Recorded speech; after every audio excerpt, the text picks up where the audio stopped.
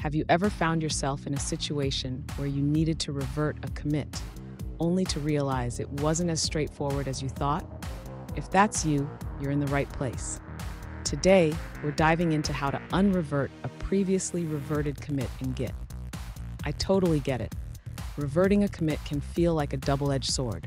You want to clean up your code, but you also want to keep your options open for the future. You're not alone in this struggle.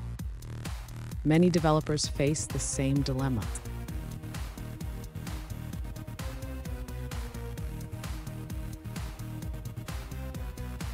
Let's set the stage. Imagine this. You have code that shouldn't have been merged into your integration branch. You revert it using Git, but now you're wondering, how do you bring that code back later?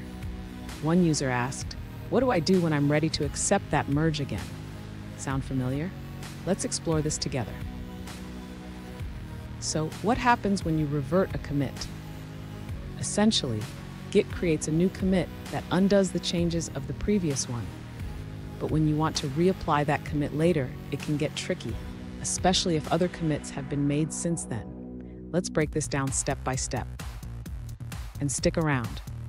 At the end of this video, I'll share a quick tip that will make managing your Git commits a breeze.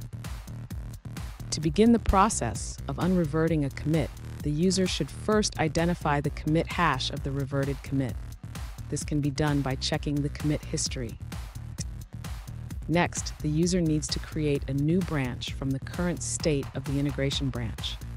This will allow them to safely apply the changes without affecting the main branch.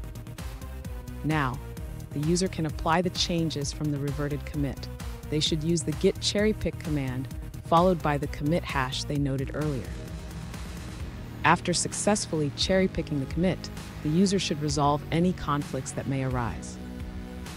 This is an important step to ensure the code integrates smoothly. Finally, the user can commit the changes and merge the unrevert branch back into the integration branch when they are ready. This will reintegrate the previously reverted changes.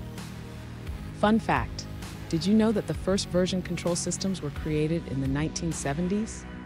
They were much simpler than Git, but they laid the groundwork for what we use today.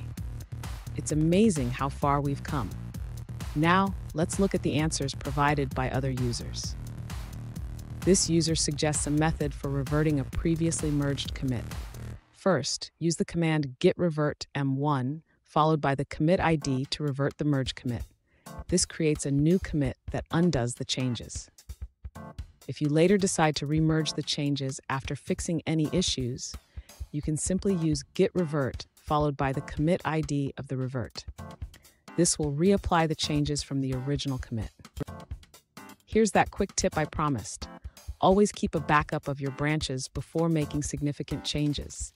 This way, you can easily revert back if something goes wrong. And there you have it.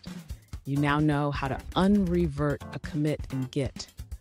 Remember, managing your commits effectively can save you a lot of headaches down the line. If you found this video helpful, hit that subscribe button for more tips, and don't miss out on our next video where we tackle more Git challenges.